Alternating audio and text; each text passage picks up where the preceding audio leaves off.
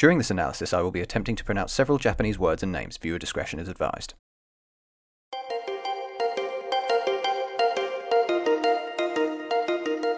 My Neighbour Totoro is regarded as one of the most iconic pieces of Japanese animated film. It is Studio Ghibli's third film and was written and directed by Hayao Miyazaki. Even if you haven't watched the film, you will more than likely be familiar with the gentle giant that is Totoro, who has seen incredible success in the realm of merchandising. There are cuddly toys, stationery, phone cases, and even furniture, all complete with the Totoro motif. Totoro merchandise was a huge financial benefit for Studio Ghibli. Despite Totoro's iconicity, however, his appearance in the film is fairly minimal. He doesn't appear for the first time until the 30-minute mark, retaining the mystery surrounding his character. In this video, I'm going to explain how the film depicts the experience of young children during a tough time in their family life through an exploration of the relationships within the Kusakabe family unit. Miyazaki has often claimed that childhood is the happiest time in one's life, and this is portrayed through Satsuki and Mei's determination to stay happy when things take a turn for the worst. The story was heavily based on Miyazaki's own childhood when his mother was stricken by disease. This resulted in his family moving closer to a hospital. The novelization of My Neighbour Totoro makes it clear that the mother is suffering from tuberculosis,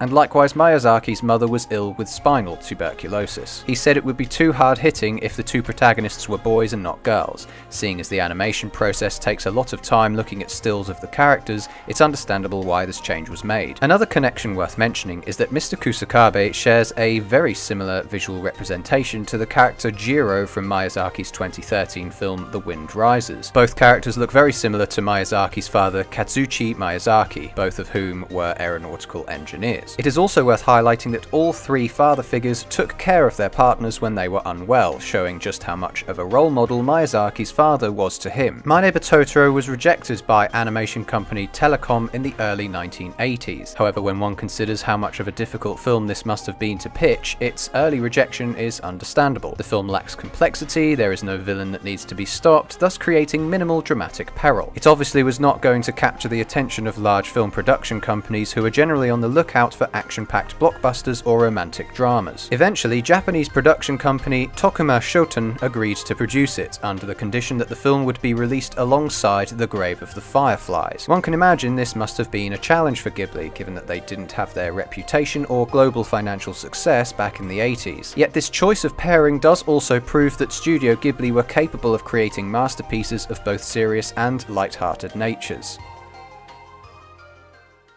Originally, the film was intended to have one female protagonist instead of two, a 6-year-old girl with red hair. The decision to put the focus on two girls at different ages allows for a broader exploration of family as opposed to the traditional hero with a goal to overcome. To do this, Miyazaki encouraged his animators to observe children that passed by their office windows to ensure the realistic characterization and animation of the girls. Mei, for example, is not your typical innocent cherub like other girls of her age are commonly portrayed in Western films. She roars, cries, loves to pretend, and throws tantrums. She is a realistic child. Despite the realistic portrayal of the characters and setting, it collides with the fantastical world of the spirits. Around the location, we see shrines and temples, including statues of foxes. These statues are also known as kitsune, foxes that have supernatural powers such as the ability to transform. Kitsune are regarded as protectors of crops, which is why they're typically found near fields, and we actually meet some kitsune in Ghibli's 1994 film Pom Poko. Shrines are typically known to be in dark, quiet, and peaceful areas to create a spiritual omnipresence. In the film's case, the shrines create a presence of the forest spirits, meaning that we can feel Totoro's presence without necessarily seeing him. When Mei tries to convince her family that she slept on a fat furry bowling ball, they aren't disappointed, irritated, or even unwilling to investigate. They're perfectly content and in awe of their surroundings, despite Mei being unable to prove her claim. The giant Totoro resides in the mystical world amongst the camphor tree, where it is quiet and peaceful,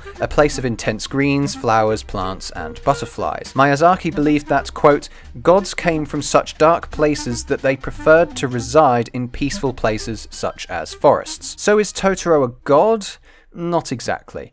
Spirit undoubtedly, however, I would argue that Totoro is more comparable to the Buddha, a large, cheerful figure known for taking afternoon naps. The film is set in an outer region of Tokyo before the massive urban expansion of the 1960s. Humans were still living harmoniously amongst nature, unlike more environmentally conscious Ghibli films they would later produce, such as Princess Mononoke. According to Miyazaki, Totoro is set in a simpler time before there was television, and likewise there is no television set in any of the houses we see. Gunter and Granny work in a rice field, and Satsuki remarks that they had a day off school because it was rice planting day. Nowadays, rice picking is mainly dependent on agricultural machinery, but labour is an important ingredient to the film, as the two girls chip in with everyday work without complaint. A life with no television and plenty of chores to do would be a modern child's nightmare, but the two girls decide to remain brave and patient, helping their dad around the house whilst their mother is sick. The granny also acts as a substitute mothering figure, as she encourages and helps the Kusakabe family from the day they move in, right up until the end of the film where the girls reunite with her and Gunter. Throughout the film, the two girls are determined to be fearless and strong through the stressful task of moving home, supported also by their father. The Kusakabe's house is more than just a traditional Japanese home though, as this will be the one that the girls will remember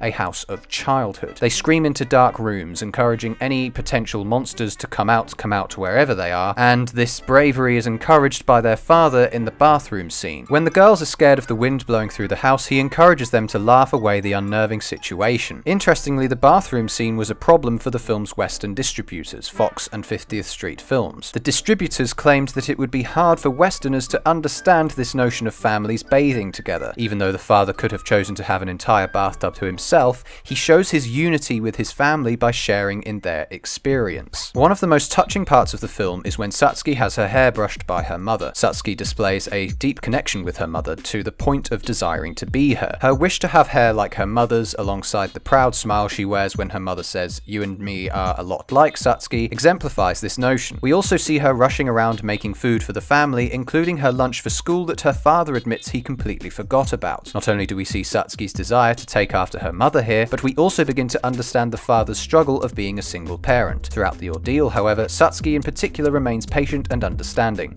She didn't get angry at her father for forgetting, for example. When Satsuki is at school and her father is busy working, Mei is left to play alone, where she meets the three Totoros. They consist of what I'm guessing is a big father Totoro and his two offspring, symbolically mirroring the father and his two daughters. When Mei falls down the camphor tree and meets the big Totoro, the image of Alice falling down the rabbit hole from Lewis Carroll's Alice in Wonderland springs to mind, with the smallest Totoro somewhat resembling the White Rabbit. At the end of the film, we also see the cat bus also shares similarities to the Cheshire Cat with his huge smile. Her father later states that the Totoros are spirits of the forest and can only be seen when they want to be seen. It could be argued that the woodland spirits wanted to be seen by Mei as she is seeking somebody to play with, something the father couldn't fulfill as he is too busy working. The two girls and their father later ask the spirits the following, which could show that the Totoro's purpose is to help the three whilst their mother isn't present.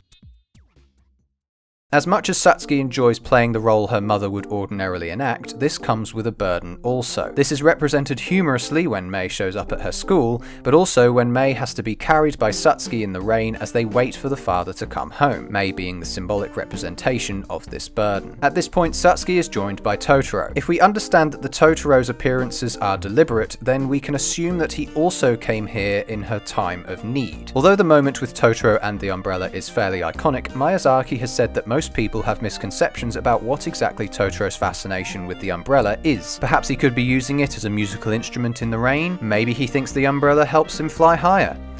Or maybe he just wants to be Mary Poppins. When a sandal is found in the river after Mei has run away, we feel a sense of immediate danger. However, Mei is found by Satsuki in the cat bus so quickly that there is no real time to feel sad for her. Satsuki and Mei's reuniting brings to light that we are not concerned about the fate of these two girls, but we are perhaps more concerned about their separation, and beyond that, a concern for the breakup of the family unit. When they are reunited, things quickly fall back into place, and the two girls ride the cat bus home and reunite with Granny and Gunter. Gunter. The cat bus fading away rather than a visible exit represents that Satsuki and Mei's difficult time is coming to an end, and they no longer need the assistance of the forest spirits for help and comfort. At the end of the film, we see a delightful collection of illustrations depicting the near future after the events of the story. We learn that the mother comes home, a new sibling appears, and that the Totoros are spending time together, but not once do we see the spirits and humans interact. This indicates that due to the re-emergence of the family unit, the girls no longer need the presence of the Totoros, all living happily ever after.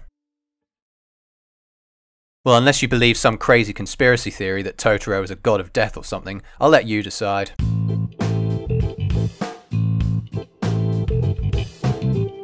Thanks for watching. We learned a lot about this film from a book titled The Cinema of Hayao Miyazaki, written by Jeremy Mark Robinson. We already have a Kiki's Delivery Service video in the works, which will be out after I'm done with Black Mirror. If there are any other Ghibli films you'd like us to analyse, leave a comment below, where we will continue this discussion.